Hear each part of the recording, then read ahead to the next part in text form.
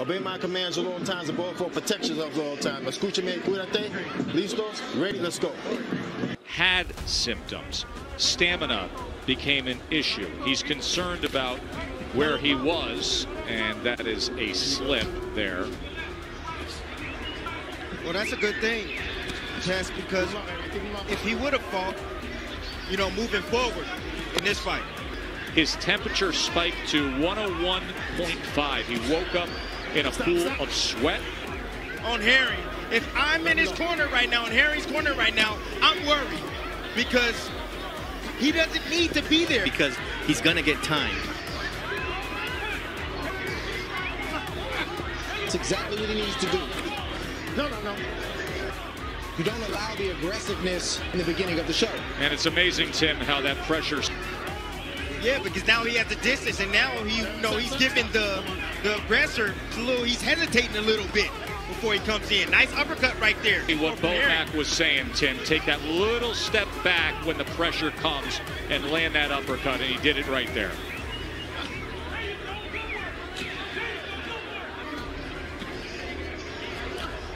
His output in that second round, throwing 54 punches, landing 18 to Oquendo's of yet another clash of heads, and there are the total punches. A lot. You know, you see him. The uppercut is available. The check hook is available.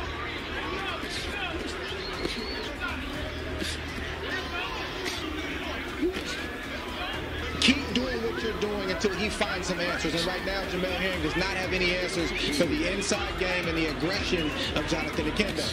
Oh, there's a great right left uppercut. Here we go. Over a minute to work here as Oquendo only knows one way and delivered. A lightning strike here in round 3. Tim Bradley asked for that uppercut too, Tim. That's the shot you were calling for. Then take it off. There's the uppercut again. Just takes that half step back. Uppercut perfectly, because if he misjudges it, and Oquendo throws a looping right hand over the top. So now he's starting with the check hook now, and then he's bringing up the uppercut. Shorten that check hook.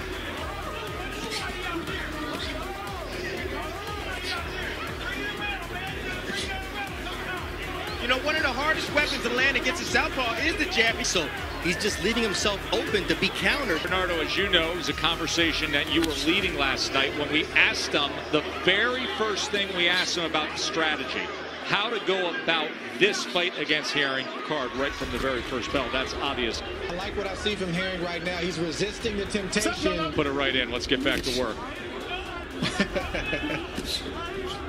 And Tess, you see the mind. What I said that a while back. He said he's not going to the well all too often now. Uppercut for some time and then surprise him with it later in the fight.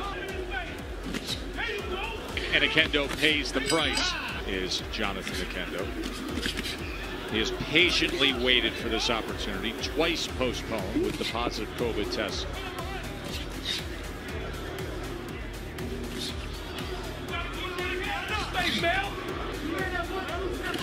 There you go. Come on, Mel. Keep boxing me. Make that when you're on the inside, Mel.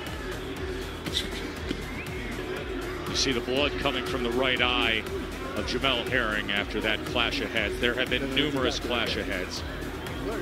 This was moments ago.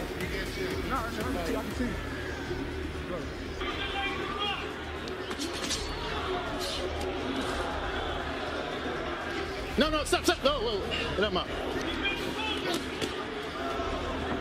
There was an intentional clash of heads. And he walked over to the commission and executive director.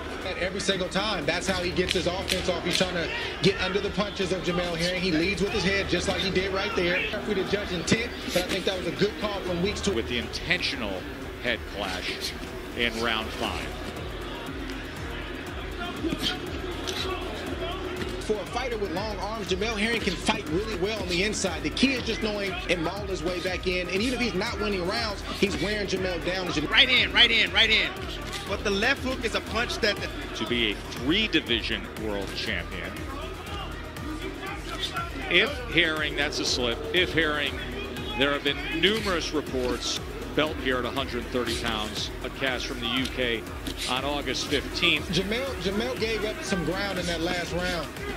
He allowed Oquendo script going into this fight is to make things rough. He's not he's not as skillful as Jamel Herring. Messes up your rhythm as well. You know, it's really hard for Herring to really get in a really solid rhythm. Talked about this at the beginning of the show, expecting you to not only win but look good and still come out here and perform. I asked Bomac, how do you deal with this guy coming in with his head? Mal's got to establish that jab because this guy's coming in and pop him with the uppercut.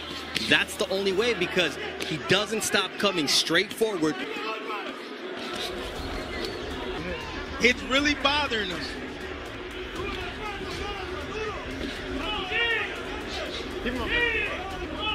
Anytime Jamel Herring asserts himself offensively, Herring is making this fight rough for himself. I don't know what it is, but this isn't the Jamel Herring that I'm used to seeing. He can't see. So Jamel's saying he can't see. Now keep in mind, earlier we heard it was an intentional clash, an accidental clash, so we should be going to the scorecards here for a technical decision. Here's how it happened, when it happened. Declaring your winner by disqualification, and still WBO Junior Lightweight Champion of the World, Jamel Semper Fi Herring.